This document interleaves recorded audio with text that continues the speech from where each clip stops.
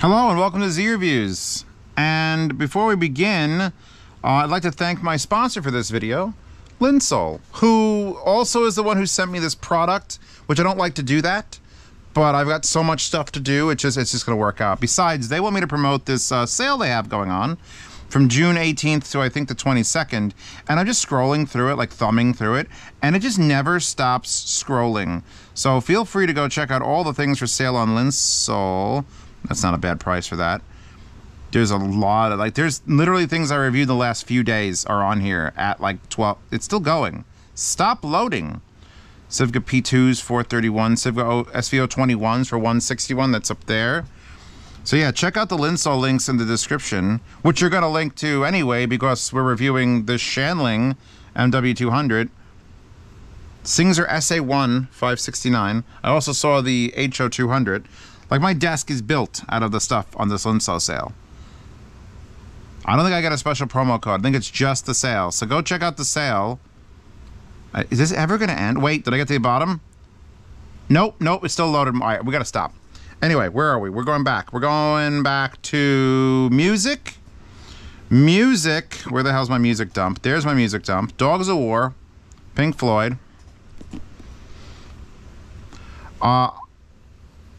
What I decided to review today is something that it doesn't bother people, but they don't seem to take it seriously. When I reviewed the Audiophile Go Blue, everyone was like, "Oh my God, Zeos, I want to suck that little Go Blue's dick." Well, good luck. It's very small. I don't know if you'll be able to find its dick, but I'm sure it has one. And then when I reviewed the FIO UTWS 5s, like these things, everyone was like, "Oh my God, Zeos, dicks, suck them." But yet, when I reviewed like this is the ICO ARC neck thing that powers IMs. I don't even know what to call it. It's a strange thing. It's like, all right, this goes around your neck, and then there's these two boxes, and they got buttons, and you charge it up, and then it runs either IMs, or if you have adapters like this, which I'll link to these MMCX to 3.5 millimeter adapters. There's actually two different types, MMCX. But like, no one's interested in that. Or how about this one? What was the model number of this one? This FIO one that I read, the LC02, which was like a silicone band. And look, the what I think are the pinnacle FIOs, the FIO FH7s are on here permanently. Because you throw this around your neck, and it's got the buttons here, and then it goes up, and it powers IEMs. Great. So why? Oh God, I gotta take the variations out of my head because I'm going variations today. So here, finally, we got another one. I'm trying to pause music there, and music is here. Or I could pause it with the button, because that's what the button does. This is a fucking Shanling. All right? This is the MW200. I believe it's the MW200. Which, the problem with calling something the MW200, that's milliwatts, is MW. And this is only $107.10. It might be because it's on sale because of the sale. Please join the sale. So it is what it is. It is what it is. It's a neck amp DAC. So take what's in an Audiophile Go Blue, or take what's, can go around your ears with this, put it around your neck, and make it amplify IEMs, or headphones with the right adapters. So I don't know why this isn't a bigger thing, because people have asked me, why don't I do the little string ones, the ones that plug into an IEM, and then they're just a cable with a little thing on it. I did that really expensive one that, I forget the name of it, but it was, it had a huge box on it. And the problem is the box. The FIO UTWS 5s have actually pretty large things on there. And the Audiophile Go Blue is probably the smallest of the Bluetooth things, and contains the battery and the DAC and the amp and all that stuff. So the neck ones, here's the thing about the neck ones, they have way more room. When you limit someone to like, okay, you know what? Can you build me a computer? And they're like, sure, I'll go on Newegg and I'll order a motherboard. No. I want to build a computer inside of a Mica RB42. And then it's like, oh fuck, the challenges appear. So what happens when you take away the limitations? Like, hey, I want you to build me a computer in a garage. You can do more. So having wires that can go back and forth to 2 separate units that are in rather large housings, but they don't bother you that they're large. Like if this was like what the UTWS-5 was, this massive thing, you wouldn't want to have that behind your head. So these units have big fucking batteries. They could fit a AAA battery in there that was lithium polymer, but they don't. But they could fit all they need for the amplifier. They can make the entire thing the antenna for the Bluetooth. They can fit a large battery. They have plenty of room to work with for control surfaces and other things. So this is probably the best solution still for portable audio. And you want to hear another fucking weird joke? So they all charge with USB-C. This one has a little door on it that opens in the bottom. This one has a little door on it. This one just has an opening there for USB-C to charge it. And this one on the bottom just has a USB-C pointing down. This one will, and this is the only one that's ever read this. I don't know if the other one's capable. You can plug that USB-C in and poke it up to a PC and it becomes a USB DAC amp. And you can avoid Bluetooth altogether. Just want to get that out there like right now because I'm going to forget that, and that's the weirdest shit. Because where that is located does not make it a comfortable spot for a wire to come off. It would be much easier on something like this on the side. It's small. I love the FIO came with this case because it's like, that's not too big. That's decent. And you can fit all the IMs you need in the middle and the charging wire if you wanted to. So I love the FIO LC. What was your model number? LC-BT2. That's why I didn't remember it. I threw the variations on here, and these are one of my favorite IMs. If you haven't thought about the Moondrop variations, it's because you haven't touched Jesus with your soul. And then he would have been like, yeah, buy those Moondrop variations, brah. Brah. Check them out. Bass. I don't have to sell Moondrop. I'm not here to talk about the Moondrop variations. We know how great they are. I'm here to talk about the Shanling MW200 and how great it is.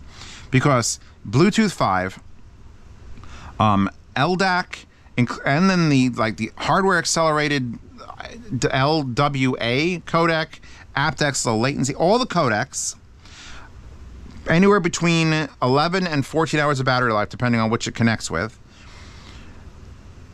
500 hours of standby time. I'm just reading specs from my head. 500 hours of standby time, so you just turn it off and it just sits there. Probably the best control surfaces of all of these. Because these are the three. I had these pre-COVID. I had these sitting around my apartment while COVID was happening. And now, congratulations, COVID's over. By the way, wallpaper available in the wallpaper hoard. Let's go about this. Thank you, Linsoul, again, for sending this out. So the control surfaces are as follows. This is just a stick. And just like all the... I'm going to wipe it on my sleeve. There you go. Just like all the Shanling products, and I just did that little Shanling dongle DAC that was like, ooh, fuck, that sounds like a Shanling DAC amp. Glass on the outside. There's an N logo here, because if you wanted to pair it, you'd use a near-field communication on this side of it to pair. I can't get all the grease off. It's on my neck. It's got the same problem as both of these other ones, where I don't like... there's the strain relief of this wire. That's the only problem that's universal with this sort of thing, is that they all come out with little silicone wires, and it's just right there. And at least this has like a rubber baby buggy bumper. It actually might have the best system because there's just a hole, and this whole bit here is soft silicone, so it can stretch around it and not get janked. One of the nice things is you just take your IRMs out and you drop them, and they just hang in front of your chest. So this side has nothing but the NFC. It doesn't even have the charge port. It would be nice if that had at least that. Then this other side, the left side, again, glass here, charge port here, and it has this button, which just flashed green to indicate that it is currently playing. Let me see if I can get the flash green again. There it is. Ooh. So that's your play, pause, answer phone calls, all sorts of shit. You got a single rocker, forward for higher volume, hold for next track, raise the volume up. It has independent volume from the phone or whatever your device is. So I max out my phone and I can control here, which is much more finite. And then your actual power button is up here, and there's your microphone. I didn't know that Knowles, like the makers of the balanced armatures, make a microphone, but this has a Knowles microphone in it. So when you're making phone calls, if you are a business type person that wants to work from home, buy this. Put in whatever IMs you want, make your phone calls with it. sounds fucking glorious. Like people are gonna be like, oh my God, your phone sounds so good. Because this is at the right spot. It's on your neck, right where like a phone would be. Some of these other ones, like this, I think has a microphone where, like there, like there's the microphone. So if you're making a phone call, you gotta be like, yes, hello, how are you doing? Because you put this in your pocket, it's not where it belongs. Even the UTWS 5s, the microphones are up somewhere behind your ears. So great for fucking phone calls. And then I guess we got to get to when I did the review of the Zen Pro, which probably hasn't come out yet because I'm putting this video out first. I do the new Zen Pros, and those are a $900 flagship IEM. Not that the variations are cheap at like $5 or $480, but those things are the telling story of an amplifier. And I had them on these for fucking 2 weeks because I didn't need more. This sounds like a Shanling DAP. It's got enough power to push almost, I mean, I'll go deaf. I haven't reached the maximum with it, unless I pull out like a tin P1 or something that's really hard, planar to drive. And it's just the most convenient, because here, you ready? You would hold the button, turn it off and on. It connects immediately. You throw this thing over your neck. It's sitting there now. You can't even see it. Look at the wallpaper instead. And then I just reach down and even to look.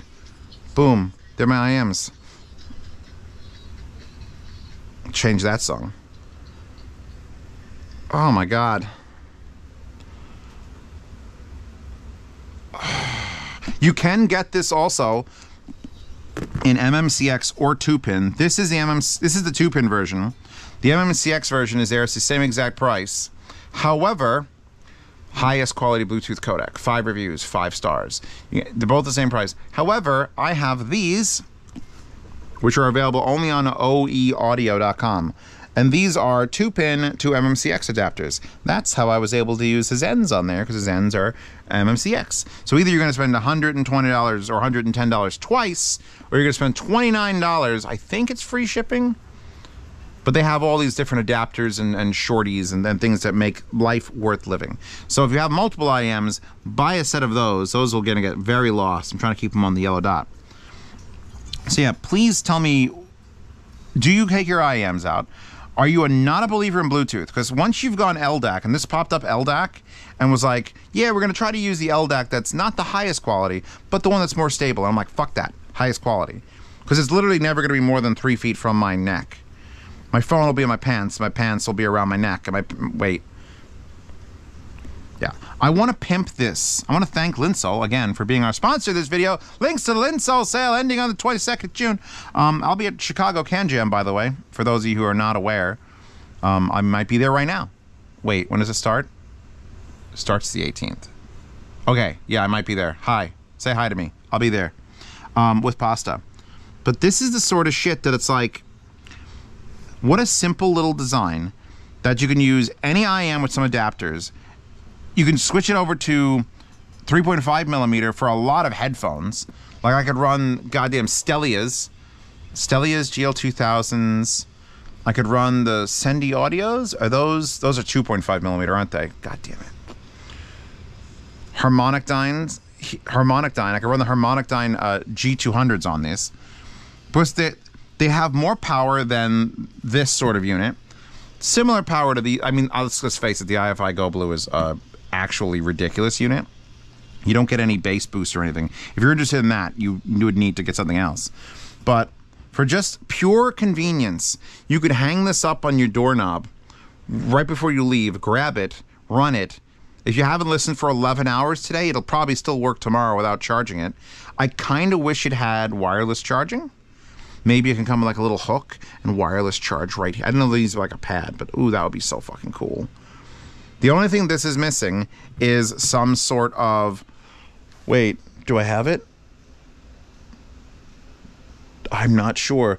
I think this might have come with some sort of bag. And what does it say it on the website? Because I've been using it so much, I haven't like thought about it, and it doesn't show pictures of it here on Linsoul. Hurry up, the sale ends in 5 days, 17 hours, and 27 minutes. I'm working on it. I'm working on it. Oh, it uses an AKM DAC, by the way. The AKM 4377A. Transmission distance up to 10 meters. The Knowles Sysonic microphone. Its output power at 16 ohm is 38 milliwatts.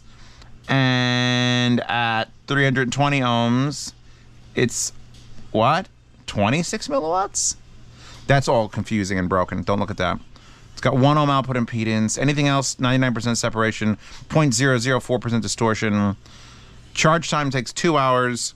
What's in the box? Nothing. It doesn't say. Anyway, this is a good review because it's a product I actually use, like Zeos and Zeos Life.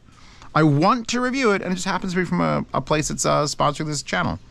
So I try not to make the sponsored videos overlap with the product because then it feels like they're paying me for this review. They're not.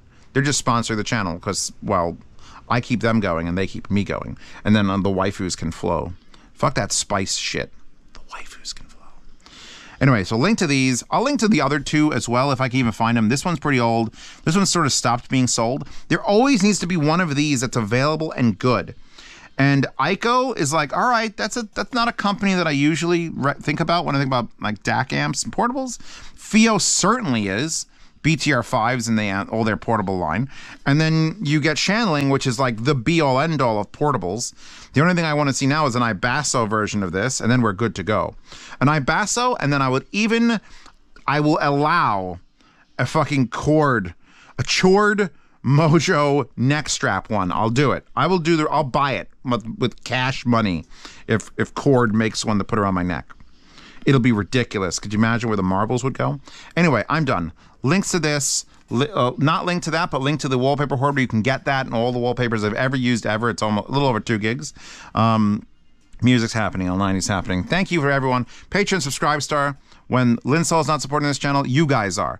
You guys can pay to see reviews early, participate in yard sales on the 1st and 10th of every month, and I will ship items internationally for half shipping.